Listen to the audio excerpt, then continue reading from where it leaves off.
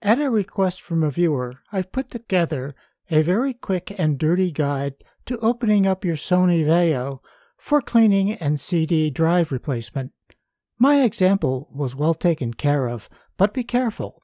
These machines are old, and the outside plastic can be brittle.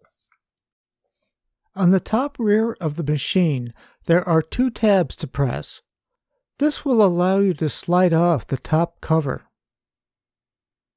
The next step is to remove the power and data cables to the CD drives.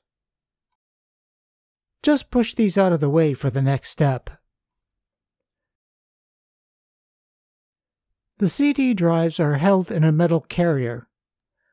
This can be slid towards the rear of the machine.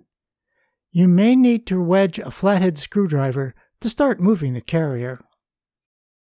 With the carrier pulled back, the front of the drives will be free from the front of the machine, and the carrier can be lifted out. The drives are screwed into the carrier and can be easily unscrewed and replaced.